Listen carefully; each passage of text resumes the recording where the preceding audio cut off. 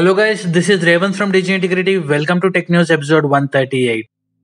Battlegrounds Mobile India is all set to conduct its first ever open to all esports tournament called the BGMI Series 2021. Last week, the company officially announced the tournament. Krafton revealed the BGMI Series 2021 will be launched with a prize pool of rupees 1 crore. The game developers have also disclosed the format of the tournament, eligibility and lot more. The BGMI Series registration is now live. In case you are wondering how to register for the BGMI Series 2021 in India, please check out the screen for the BGMI Series 2021 prize pool money. Battlegrounds Mobile India is surely the talk of the town among gamers. While Android gamers are already enjoying the game, iOS users are still awaiting the official launch. Battlegrounds Mobile India iOS launch is one of the most discussed topics, and Krafton seems to be putting at the end of the wait. New reports suggest that Battlegrounds Mobile India iOS could debut on July 24th.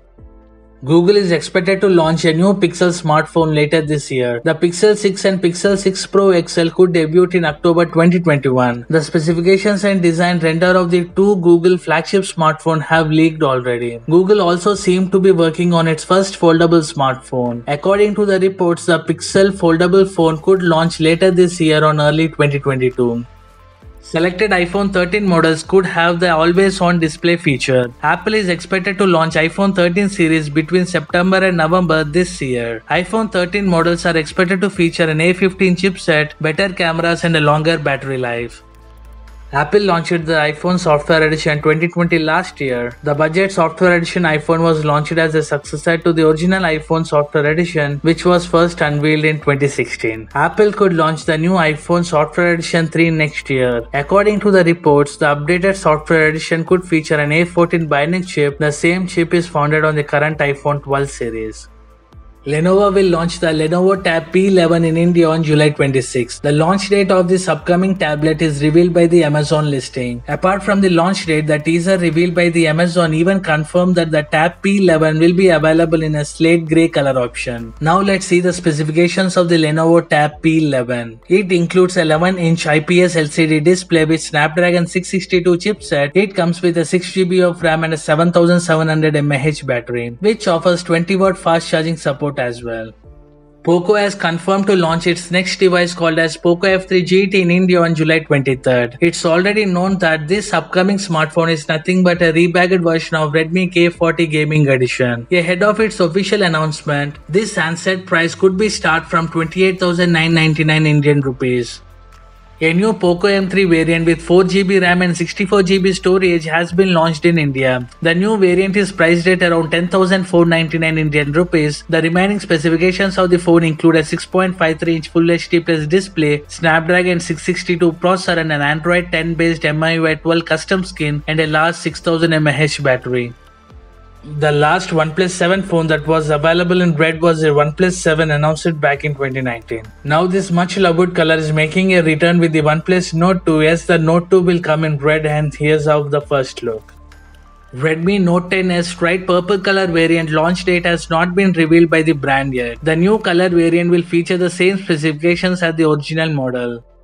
Samsung has a big lineup coming this summer with multiple foldables, watches and earbuds set to make their debut. Now a report out of Korea claims that the new Samsung Unpacked event will take place on the date of August 11, 2021. Samsung is rolling out an update for the Galaxy wearable app with an empty changelog. This version of the app adds support for the Galaxy Watch 4 and the Watch 4 Classic, as well as the Galaxy Buds 2. Of course, the Samsung doesn't want you to know that yet.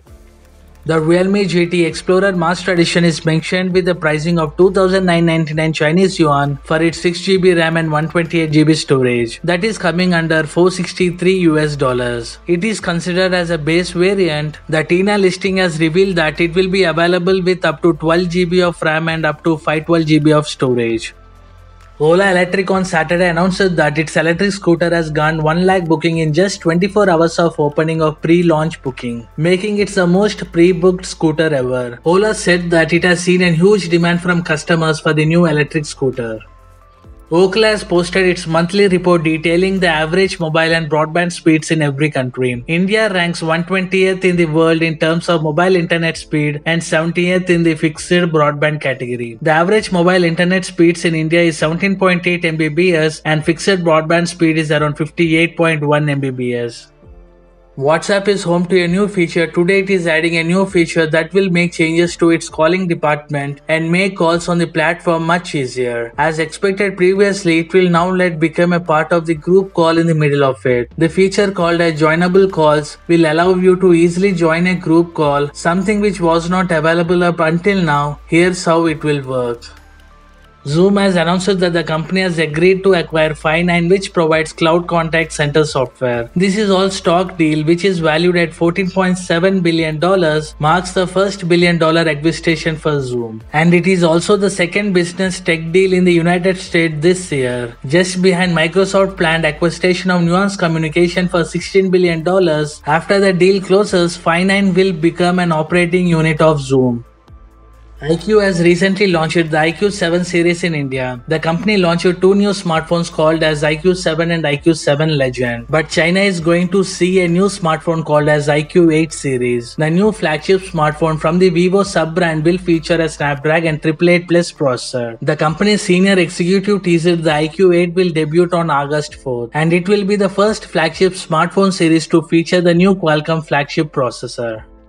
A poster of the upcoming Xiaomi Mi Pad 5 has surfaced online. It reveals the Mi Pad 5 design as well as its specifications related to its display, camera and processor. Mi Pad 5 is expected to launch in August this year alongside with Mi Pad 5 Pro. If we talk about the specification, the display has a 120Hz refresh rate and it has a resolution of 2560 x 1440 pixel resolution. And Mi Pad 5 has a Qualcomm Snapdragon 860 processor. Maybe the standard model may be coming up with the MediaTek Dimensity 1200 processor and the Pro model with the Snapdragon 870 processor. Virtual reality technology and VR gear are still in their infancy in India. Used mainly for gaming, VR headset or the demand for them is slowly on the rise. Look like Realme is gearing up to tap into VR market. A new Realme VR headset was spotted on the Watch 2 promo and leaks suggest that it could launch soon in the Indian market. Huawei will be unleashing the Huawei P50 lineup in July end of this year. Today the company released a confirmation through Weibo that the P50 series will be made officially at 7:30 PM on July 29. Huawei Consumer Business CEO Yu Richard said that the P50 series will be released soon with a pioneering mobile imaging technology. Earlier today on 19 July 2021, the Honor Magic 3 was teased in a new advertisement in China. This ad revealed the front design of the upcoming smartphone, which features a dual punch-hole selfie camera. ZTE confirmed that it will be announcing the Action 30 5G with the second generation in-screen selfie camera at 7 PM on July 27th in China. It will be succeeding the Action 20 5G that debuted in September 2020 as the first ever phone with an in-display camera. A new smartphone with A2232 has emerged with its entire specifications in the database of Chinese TINA certification site. The phone appears to be the forthcoming Action 30 5G. Thanks for watching this video. Please kindly support my channel by giving a like, share and subscribe, and follow DigiIntegrity on Twitter, Instagram and Facebook.